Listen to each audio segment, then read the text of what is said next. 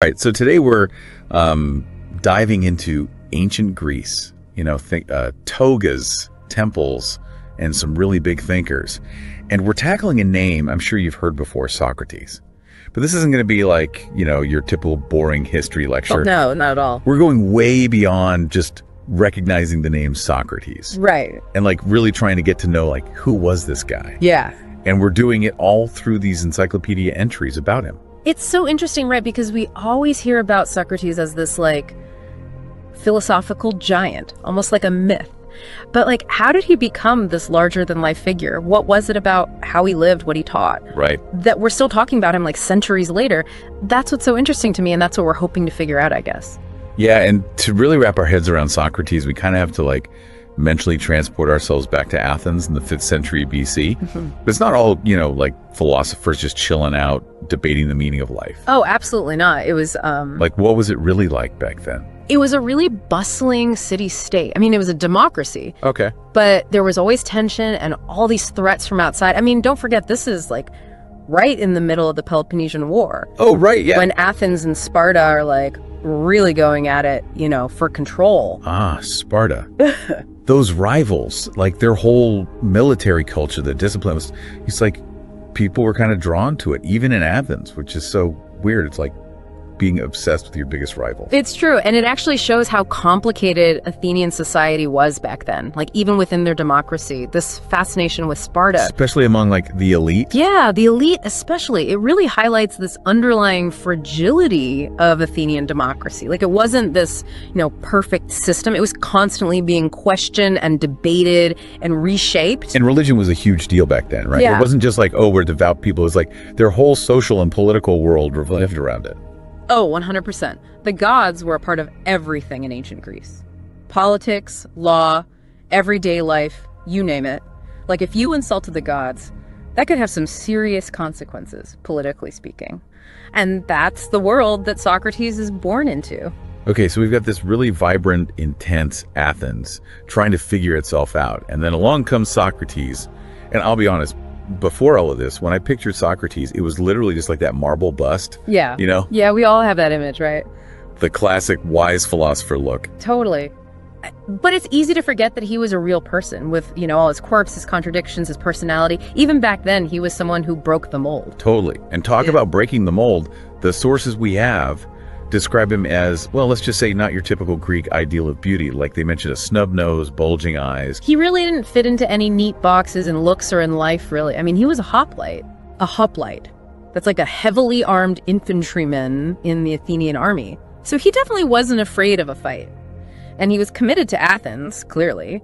But then he lived this super simple life, almost no possessions, didn't care about material things or comfort. He even had this really unconventional family life, which doesn't really fit the image of a, calm and detached philosopher. Definitely not. His personal life definitely raised some eyebrows and just added to the mystery surrounding him. But maybe the most interesting thing about Socrates, the thing that really comes through in everything he did and said, was this concept of ironia. Ironia. That's more than just our modern day irony, right? Way more nuanced. Picture this deliberate ambiguity, this playful way of masking his true intentions. It's almost like he was always playing devil's advocate, but you could never really tell if he was serious or if he was trying to guide you to some deeper truth. So he basically kept everyone guessing. And this ironia, this deliberate ambiguity was key to his whole approach to philosophy, right? The Socratic method. Yeah. But here's where things get tricky.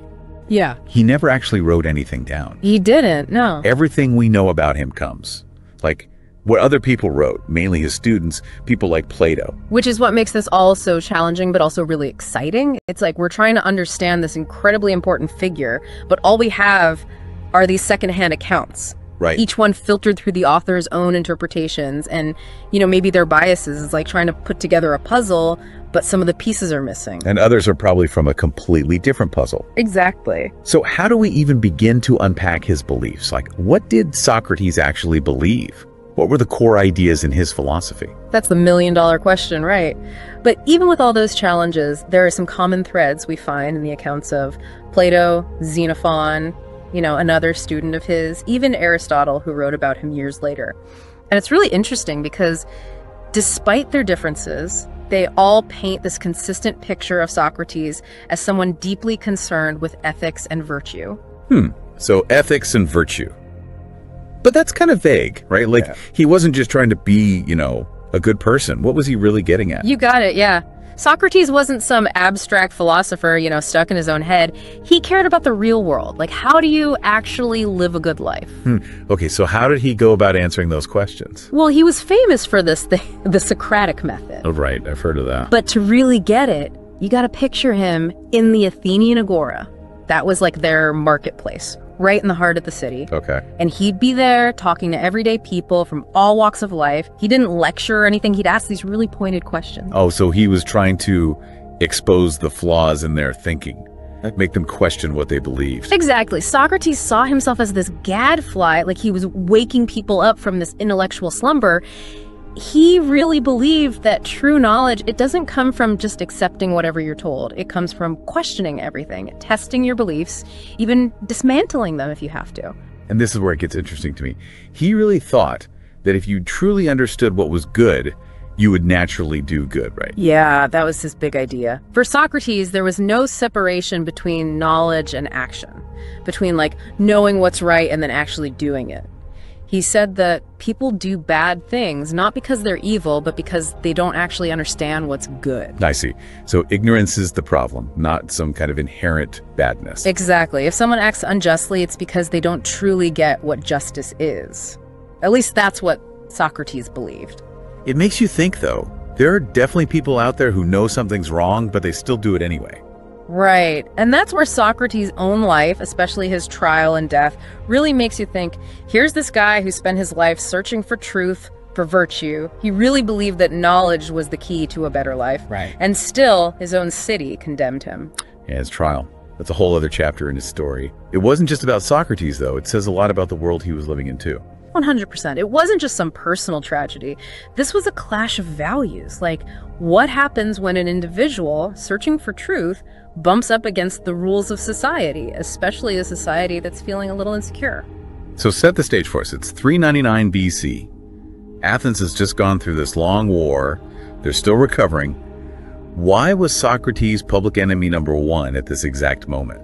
You have to remember what it was like in Athens back then. The war had really shaken things up. They were afraid of anything that might threaten their stability, even ideas. And Socrates, always questioning authority, hanging out with some shady characters, not exactly a good look. Right, and he was close to some controversial figures like Alcibiades, this brilliant but kind of reckless general who actually switched sides during the war and fought for Sparta.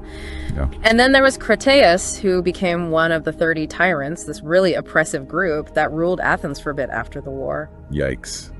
Not the best people to be associated with, let's just say. Okay, so the official charges were impiety, like disrespecting the gods and corrupting the youth. But it sounds like there was more to it than that. Way more to it. Like, yeah, on the surface, they said he wasn't honoring the Athenian gods and that he was leading young people astray with his radical ideas. But there's something else going on, I think. I think so, too. It was like this ironia we were talking about, remember? All that questioning, never taking anything at face value. I think that finally caught up with him. It's like they were threatened by his ideas, just as much as anything he actually did. For sure. His accusers thought he was dangerous. He was a threat to traditional values, to their authority. And remember how we talked about that Athenian fascination with Sparta?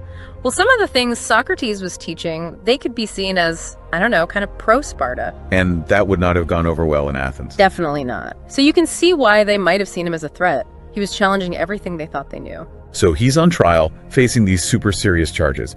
And I have to say, reading about his defense, it doesn't sound like he exactly helped himself out. It's true, yeah. Like, the way Plato describes it, Socrates' defense was pretty remarkable, but not in the way you'd expect. He didn't try to, make excuses or back down from what he believed. Really? But actually, it was the opposite. He used his time in court to, double down on his ideas, Yeah. He questioned the jury just like he questioned everyone else, making them really think about, what is piety? What's virtue? What does it actually mean to be a good citizen? It's like he'd rather die for what he believed in than have to compromise. It's a powerful statement for sure. And his followers, especially Plato, they never forgot it. Plato's writings about the trial, they really made Socrates a legend.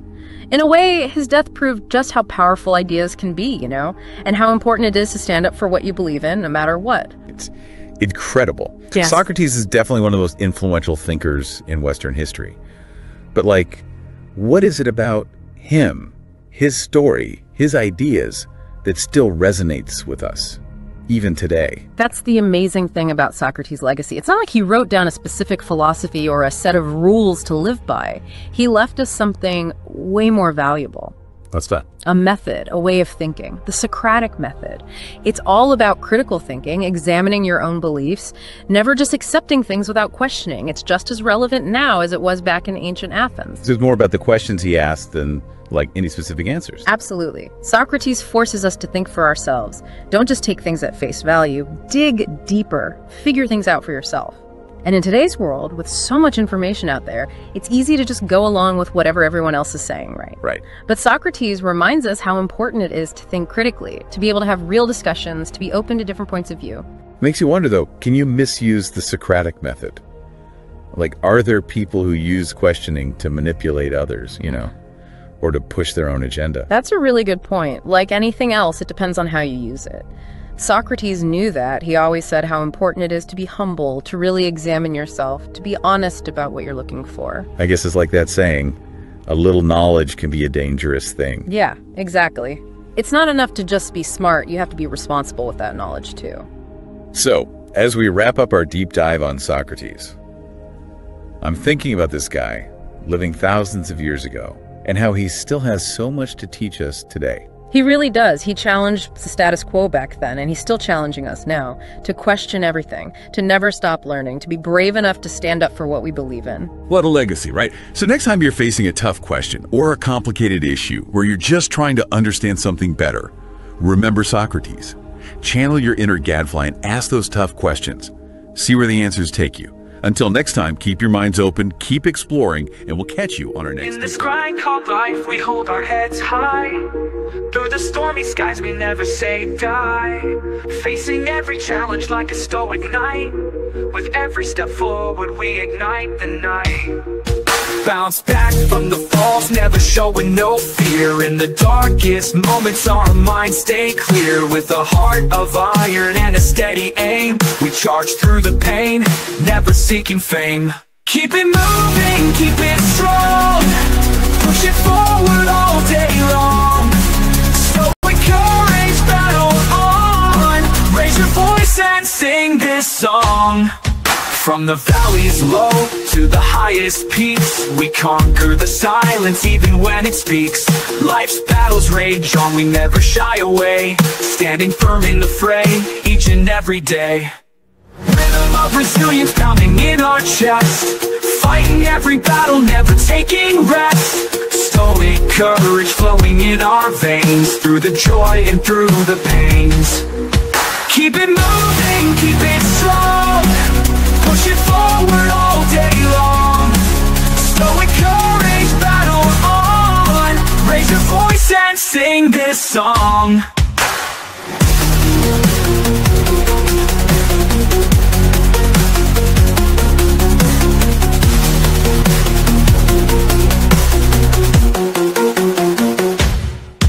Bounce back from the falls, never showing no fear. In the darkest moments, our minds stay clear. With a heart of iron and a steady aim, we charge through the pain, never seeking fame. Keep it moving, keep it strong. Push it forward all day long. Stoic courage, battle on. Raise your voice and sing this song. Keep it moving, keep it strong.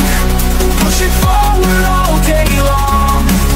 Stoic courage, battle on.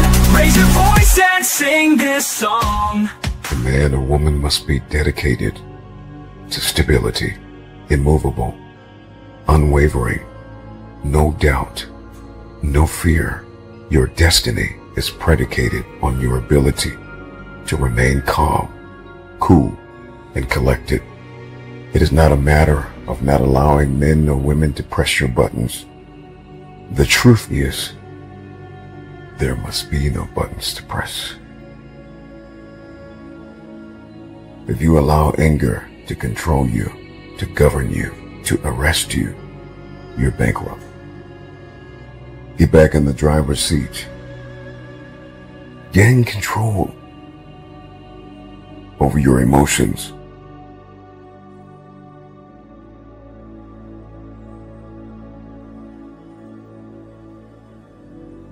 Be committed, be fully persuaded to peace, for without which you will never fulfill your purpose. With everything that you think, and every word that you speak, and every move that you make, let peace and harmony be your portion.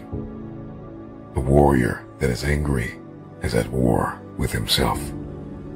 Do not under any circumstances depend on a partial feeling. Think lightly of yourself and deeply of the world. Never let yourself be saddened by a separation. Resentment and complaint are appropriate neither for oneself nor others. Do not let yourself be guided by the feelings of lust or love.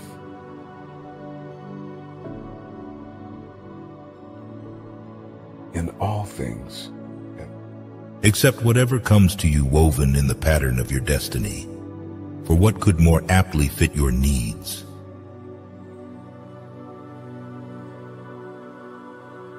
If you are not willing to risk the usual, you will have to settle for the ordinary.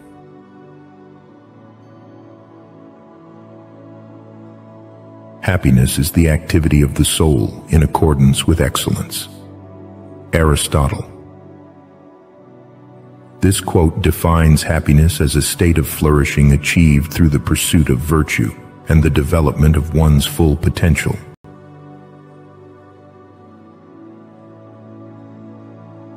Happiness is wanting what you get.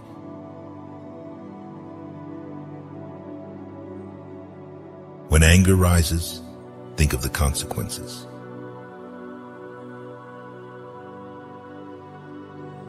A lot of people have gone further than they thought they could because someone else thought they could. Zig Ziglar.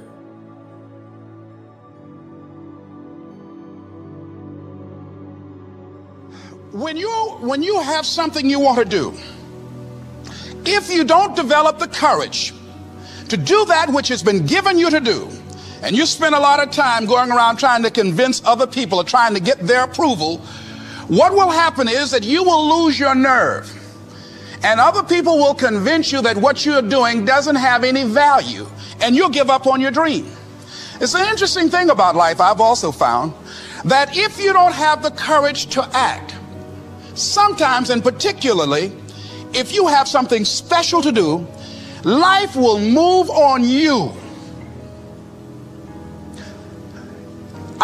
If it were not for life, I would still be a disc jockey. I didn't just leave voluntarily to go to the state legislature. I was fired. I was working on a job, and I came home one day. I was married at the time, and I told my former wife, I said, that guy Bert I work for is stupid. She said, if he's so stupid, why does he sign you a paycheck? Now you see why I divorced her, right? I couldn't stand her. That night, I could not sleep well. Here was a guy that was controlling my life. I was going through all kinds of changes because this man controlled my paycheck. And it was Carlyle who said, truth crushed to earth shall rise again. Winston Churchill said, the truth is incontrovertible. Malice may attack it, ignorance may deride it, but at the end there it is. And we know scripture that says, ye shall know the truth, and the truth shall set you free. And the truth that I had to come to grips with, that I wasn't in charge of my destiny. The truth was that I was... And since pleasure is our first and native good, for that reason we do not choose every pleasure whatsoever, but will often pass over many pleasures when a greater annoyance ensues from them. And often we consider pain superior to pleasures when submission to the pains for a long time brings us as a consequence a greater pleasure. while therefore all pleasure, because it is naturally akin to us, is good, not all pleasure should be chosen, just as all pain is an evil, and yet not all pain is to be shunned. It is, however, by measuring one against another, and by looking at the conveniences and inconveniences, that all these matters must be judged. Sometimes we treat the good as an evil, and the evil, on the contrary, as a good. Never put off till tomorrow the fun you can have today.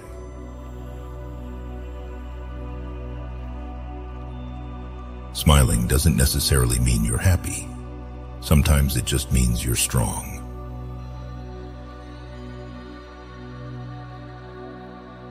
Water can carry a boat, it can also sink it. Chinese proverb.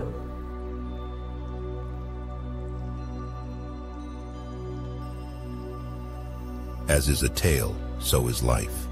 Not how long it is, but how good it is what matters.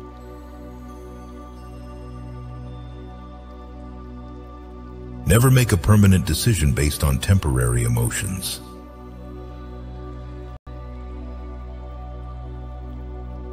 The difference between those who succeed and those who fail is not the presence of fear, but how they respond to it.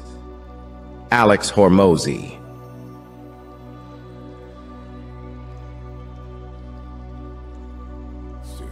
You move from the mundane, from the average, to mastery. Mastery is an obsession. Those who are obsessed with the process of becoming are the ones who become. See, a lot of people, they want that gold, they want that ring, but they don't want to put that work in. And in order to achieve, I must understand that I must study. I must study to move from average to mastery. It's the daily battle, it's the daily grind that prepares us and equips us to win the war. Why do you do what you do? Why do you want what you want? The question is, why have you delved deeply into the reason why you do what you do? I need you to take a moment and garner up all the belief that you have left in yourself and in the idea of what is possible to make this thing happen. The process is muddy. The process is murky. The process is dark. The process is cold. The process is going to leave you in places where you're going to feel like you have been abandoned, like nobody believes in you, nobody supports you. What is your why? Because if your why is powerful enough, then you can persevere through the process. What is it? Find it. When you don't see a light at the end of your tunnel, you got to remember the light that is burning inside of you that nobody is able to put out. There is not a person on this planet that can stop you. It is a possibility that you are only doing what you are doing because somebody told you to do it. It is in thy power absolutely to exclude all manner of conceit and opinion as concerning this matter, and by the same means to exclude all grief and sorrow from thy soul. For as for the things and objects themselves, they of themselves have no such power, whereby to beget and force upon us any opinion at all. He who is satisfied with his lot is rich.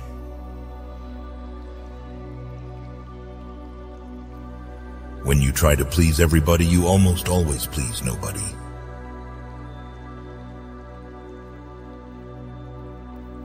Good habits formed at youth make all the difference. Aristotle.